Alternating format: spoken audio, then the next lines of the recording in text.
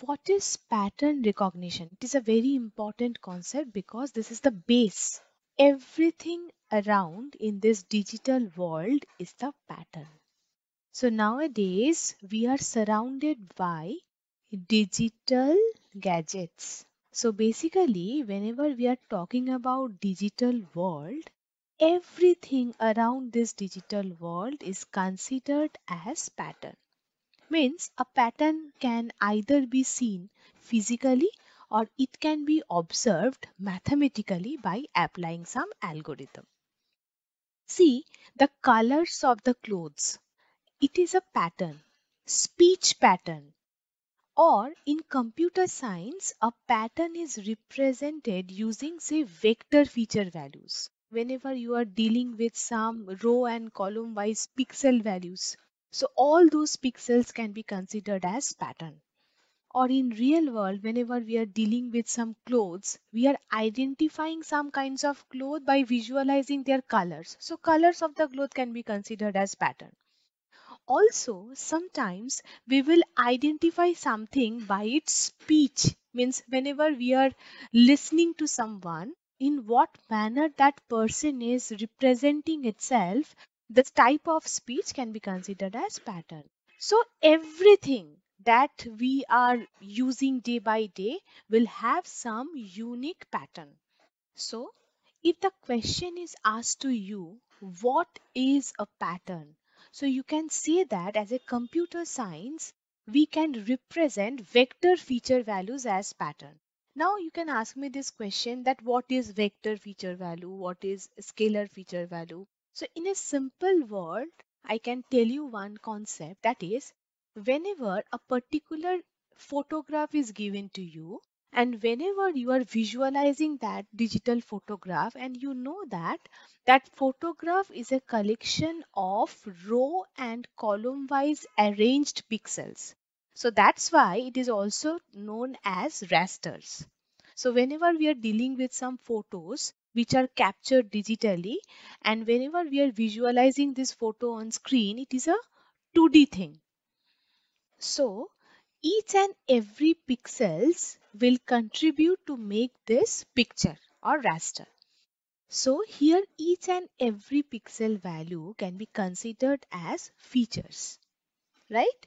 So this is the concept of vector features. So any point, any polygon that you are marking on a particular image. So whenever you are visualizing Google Maps and you want to fetch some of the region for your use, say you are cutting that region in terms of polygon and you are extracting it from that image, it is a vector image, right? Whenever you are marking your house on Google Map, right? So this kind of rectangular marking can also be considered as vector feature. So this all are considered as pattern, right? So this is a concept of pattern. See, whenever we are identifying some vegetables, also by visualizing its shape, its color, right? So shape and color of some vegetable can also be considered as pattern. So this is the concept of pattern. But what is our subject? Our subject that we are going to learn is known as pattern recognition, right? So what is this pattern recognition is all about?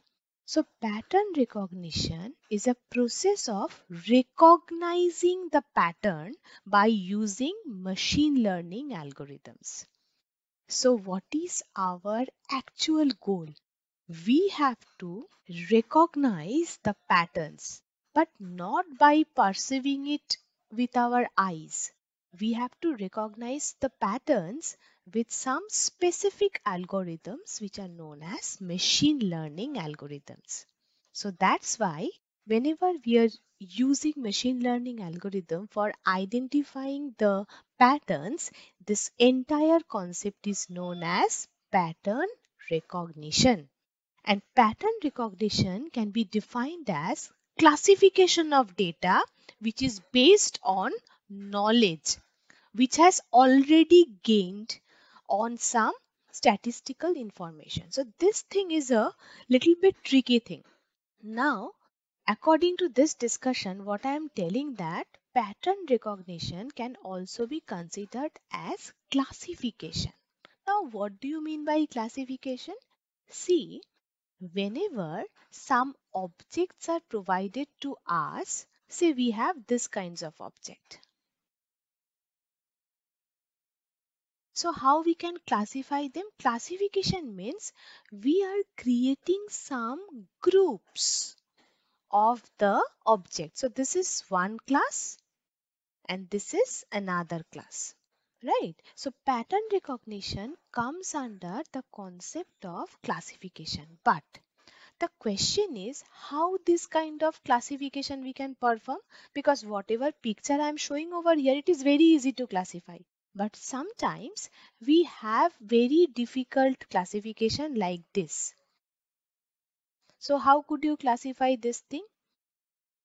Like this. So they cannot be separated by a straight line. So we have some kind of difficult classifications too. So here you have to make one point. Okay, pattern recognition is also known as classification, but how this classification is made? The entire classification is made on the knowledge base. We have already discussed about knowledge base in AI. So whatever knowledge we have gained previously, using that knowledge, we can perform this kind of classification. And this is one of the most important aspect of pattern recognition. So try to understand what we have discussed so far. So we have some patterns in the real digital world, right? Pattern can be a color of a vegetable, color of clothes. Pattern can be a pixel inside a digital picture, anything. Actually, all those patterns will be kept in a knowledge base so that these patterns can further contribute in performing classification like this. And for performing classification, we have to use some machine learning algorithms. So, in nutshell, whenever we are using some machine learning algorithms for the purpose of classification, what input we will need? We basically need some prior or some previously acquired knowledge patterns. All those knowledge about the patterns will help the machine learning algorithm to work properly, and as an output we will get the classified object, right? So this is the main working functionality of the pattern recognition process.